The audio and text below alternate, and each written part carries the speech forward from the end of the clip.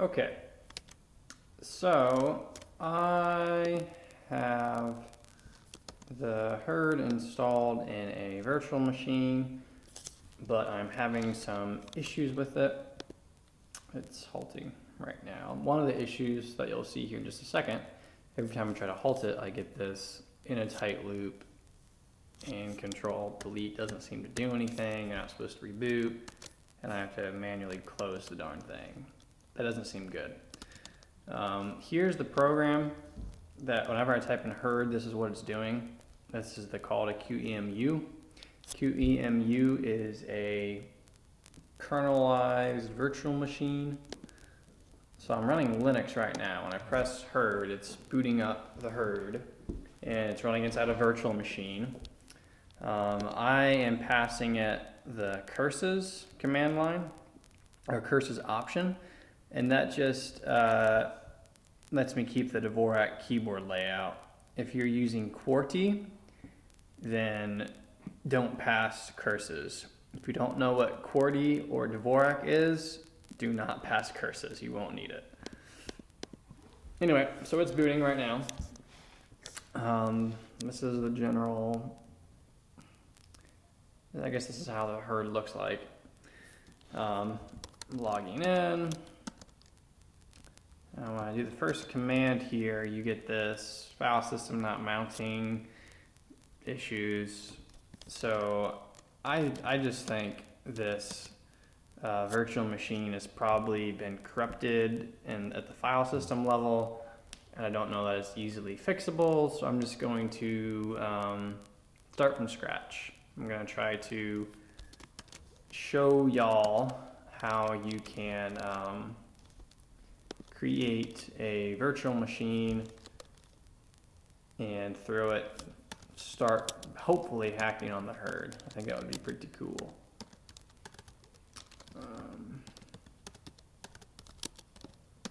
All right, so here's where I keep all my virtual machine images. I'm going to go ahead and remove Debian stuff. Cool. So those are the old Hurd images. One of these is like the kernel and all that wound up, and one of them is just the hard drive. Or maybe they both are. I don't know at this point. Anyway, I'm going to go to look up the Hurd, and here we go. GNU Hurd. Try to figure out how to install the Hurd in a virtual machine. Here we go. Here's what you're supposed to do. I believe that the maintainer of the Hurd, this guy here, he updates it like once a month or so. So what I'm getting right now should be the latest one. That's going to go ahead and download this image. So fairly straightforward. Just in case you're wondering, the root password is empty. Yeah, we're going to need that later. Okay, I'll check out the README file. Let's see what this says. Pre-installed image is available here. Be going directly this way.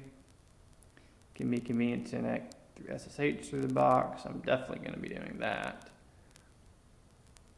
You can run in VirtualBox, much less tested. Testing the installer on real hardware. I'm not going to do that. You can run the Hurd on real hardware. Some people do it. Most people don't, but you certainly can try. Okay, it's been downloaded. So Debian Hurd image tar.gz. Okay. Next command. Yep, there we go. Copy that. Paste. That is taking this file. This is like a compressed file, and this command is uncompressing it. I believe the maintainer of the Hurd, Samuel Tillbolt, I think is his name, he has packaged the Hurd to run on a hard drive that is like a gigabyte in size or so. You could install the Hurd inside a virtual machine, and I've tried to do that before, but it's just not worth it. It's so much easier just to use his virtual machine where the Hurd's already installed. And I want to take a quick dive into what this is. So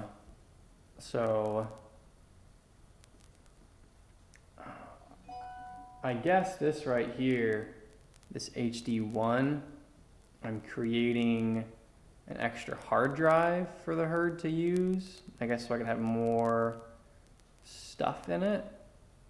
Which, let's see here, HD1, HD0. Yeah, I really don't know.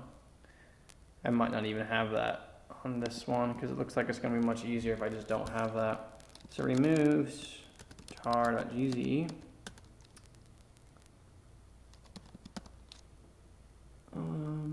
Oh, move, I said remove tar.gz. Okay. Move Debian Hurd image to Debian Hurd 2017. Oh, never mind, 2017-06. So never mind. It's actually saying 2017-06-13. So I guess that's a little bit dated, but that's okay. I will change that. Debian Hurd 2017-06-13.image. Dang it. Sometimes I'm a bit goofy. Debian Hurd 2017-06/13.image. That's a little cleaner. Now, okay, for the moment I'm going to get rid of that. Definitely going to get rid of that. Okay. You want this no reboot. I think it says it in here somewhere. Somewhere it says that. I believe you're not supposed to reboot on the Hurd, so that to avoid file system corruption. So allegedly that's the deal. Anyway, that's the old Hurd. Here's the new Hurd. File is going to be Debian Hurd 2017-06-13.image. Okay, and we're gonna try to run that. See what happens. Booting from the hard disk. Going into graphic mode. Aha, seems to be working. That's cool. I don't know if this one says it. That was from, okay, so I was using an image from 2016. Now I'm using an image that's like a year updated, so I'm kind of excited.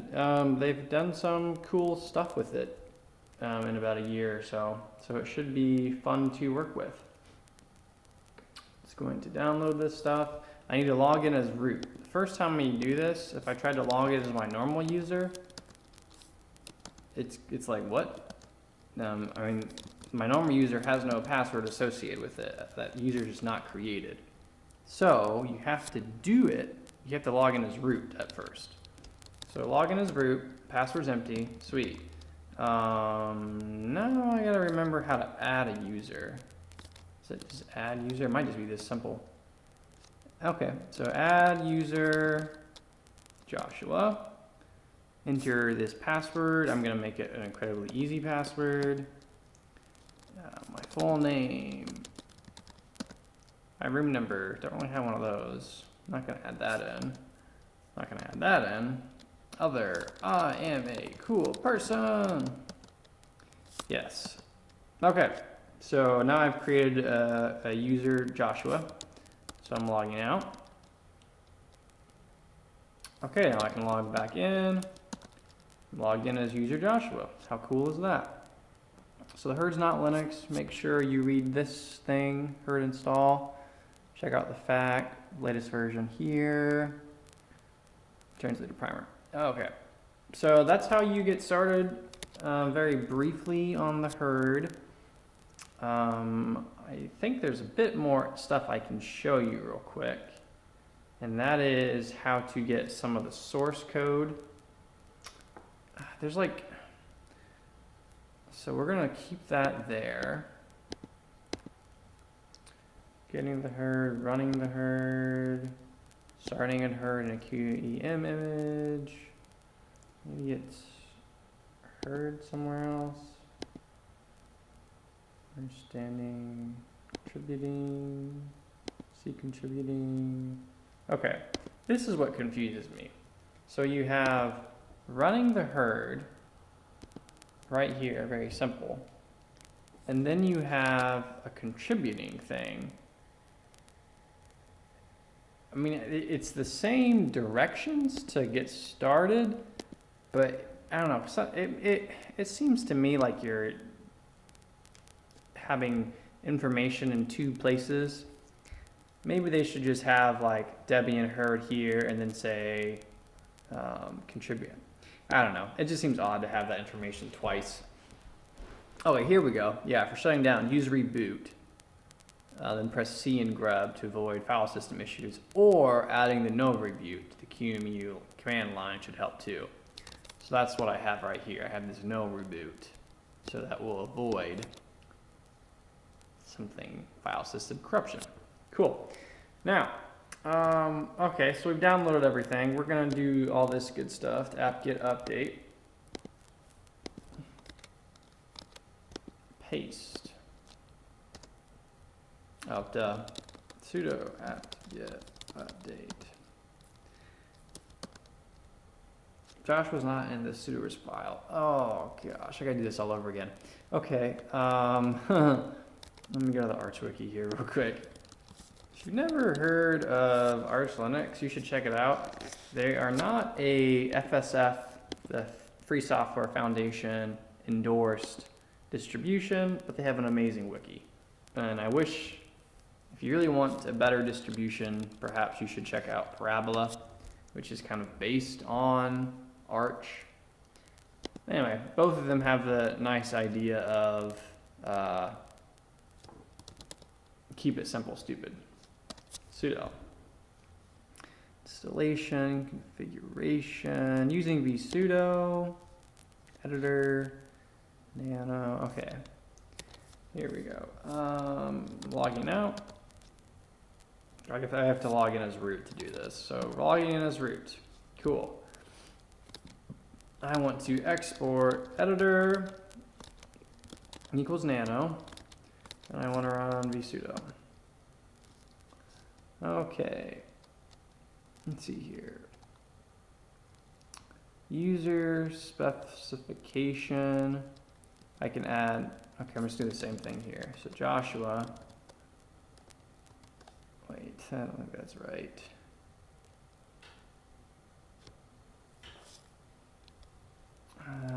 Probably don't want to do that one.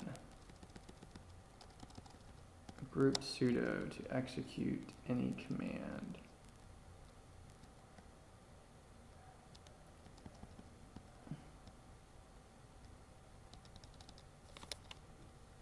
Example entries. To allow a user to gain full privileges when he or she proceeds a command with sudo, add the following line.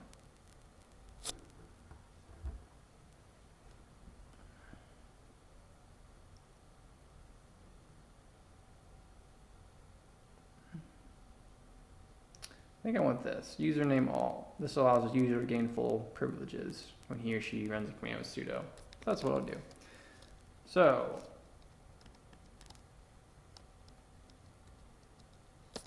Joshua can execute all commands when he runs sudo. Save the modified buffer, yes. Okay, log out. Joshua's logging in again. Now sudo apt-get update. Perfect. So now I'm gonna update Debian GNU Hurd, and it might be a little bit out of date, so that may take a while. So to recap, I've shown y'all how to get your QEMU system running. Hopefully in a little bit, I will show you how to install Emacs and other goodies, and do some cool stuff with the Hurd. There's one thing I will mention though. So you definitely want this. How does that do that? Where did I?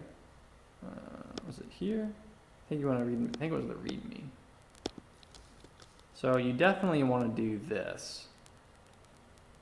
Whatever host, not user, netnick. I think it's this maybe. This is how you do the SSH. And the reason that's helpful is, okay, everything's been updated. I personally have a lot of configuration in my Emacs, and I don't like the idea of having to I don't know, running Emacs inside the Hurd, in my opinion, is a little bit slower. So what I do instead is I just SSH into it. Oh, bummer. Relocate Hurd programming. Well, how do you, somehow I have to get it set up again, it looks like. Sudo, let's just try this. SSH, how do you do it? Jump to bookmark, Hurd programming. So it's SSH jbranso at localhost pound. Oh, that may be why. SSH jbranso at localhost pound 2222. SSH jbranso at localhost pound 2222. Long type argument string p. Maybe it's. Oh gosh. I gotta look up how to use Tramp. Tramp is Emacs's system to view remote file systems, or to view remote files. And I gotta look up the syntax. I might have that here actually. Cheat sheets, emacs.org. Tramp. Okay, here we go. So method. Method is SSH. User is Joshua. Host is localhost. Pound 2222. Colon. File name. See if that works. That does not work. Please correct host key known host to get rid of this message. Let's see here. Remote host identification. Oh.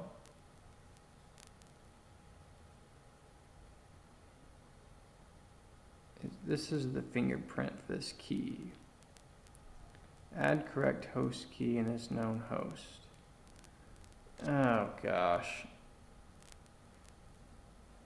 No. So I have to somehow go into known host. .ssh known hosts.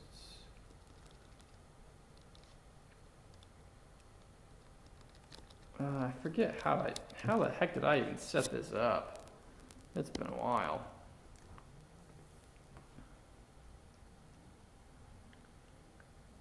Let me just try it this way. SSH Joshua at localhost port 222. Here's the fingerprint.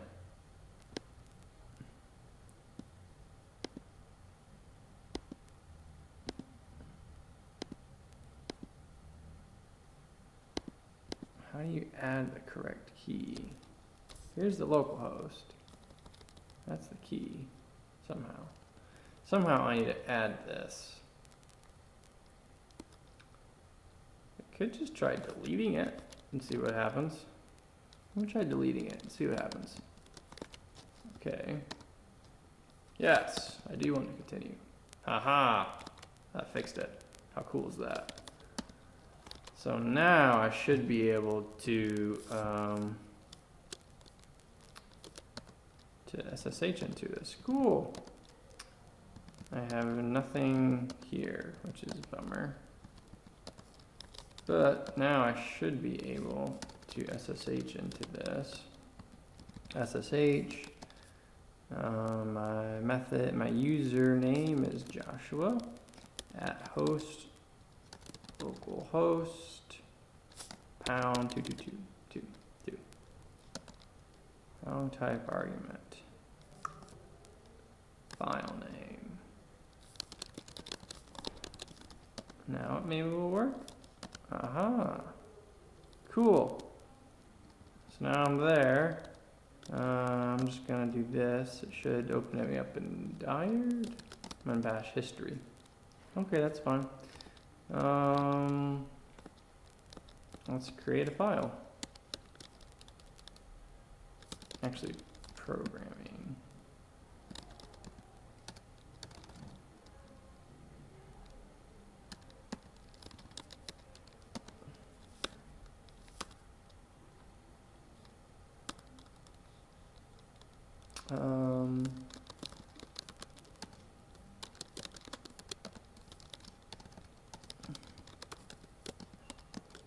Okay, very simple file. Now, well, heck, that's probably easier to do. Let's just do it this way. Connecting again. Now, okay, I will install Git, because we're gonna need Git. And I'll probably install Emacs, because we'll probably need that too.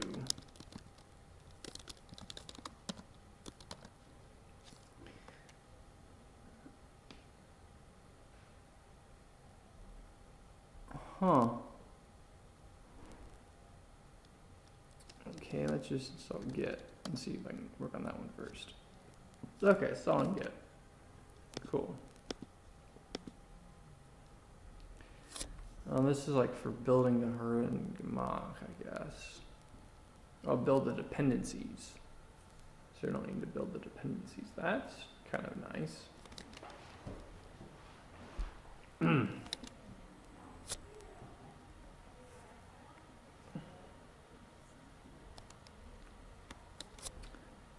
So building the dependencies for Git. Cool. Now, if you want to take a look at the Hurd and browse through its source code.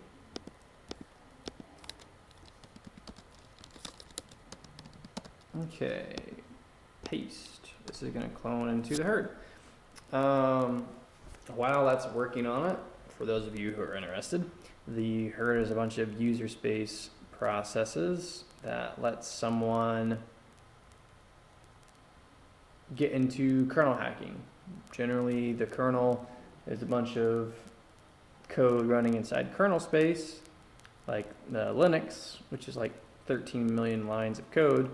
The Hurd is a set of user space processes that run on top of the Mach microkernel.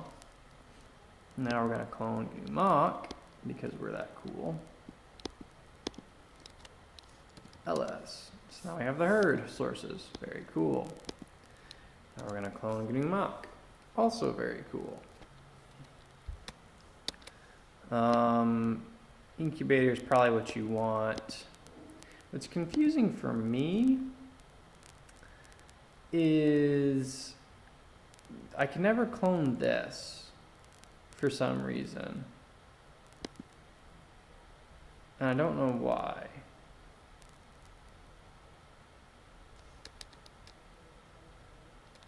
Let's I'll get that back to that in a second. If you want to work on the web pages, if you want to work on this stuff, you can clone this stuff, and it looks like, I mean, they're up to date. I mean, they still change stuff all the time, so that's kind of cool. Describe how to use existing images for subherds. Download this image directly and boot it. Fast boot. Once booted, you can do this. Halt from now on. Boot should suffice. Let's install Hurd system. System installed. That was one. So this is how to create a file system using the bootstrap.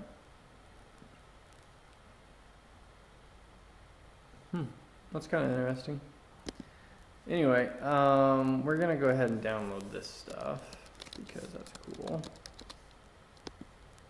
Every now and then it's kind of nice to do that stuff. That didn't work. Never mind. We're gonna try to download this then. Get.savannah. How did this one? What were the other ones? Get clone, get SVG. I don't know if this will work. It probably won't.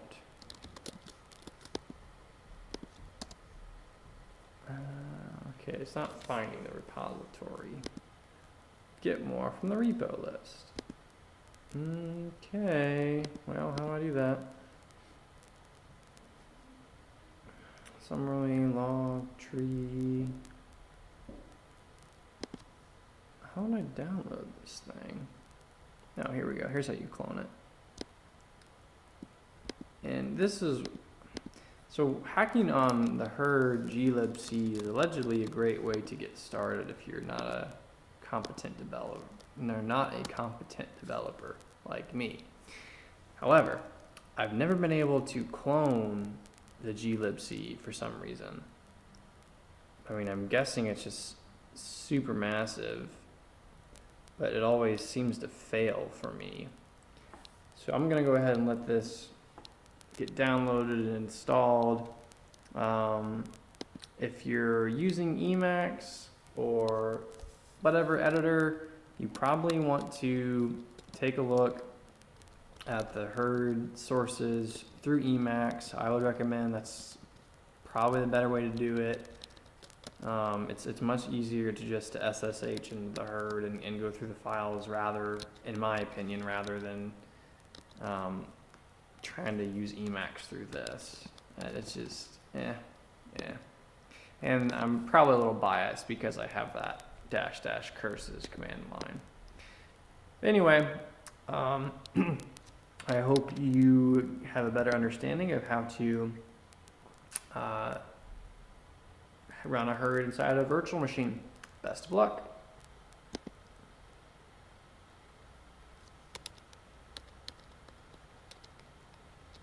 Is it still running?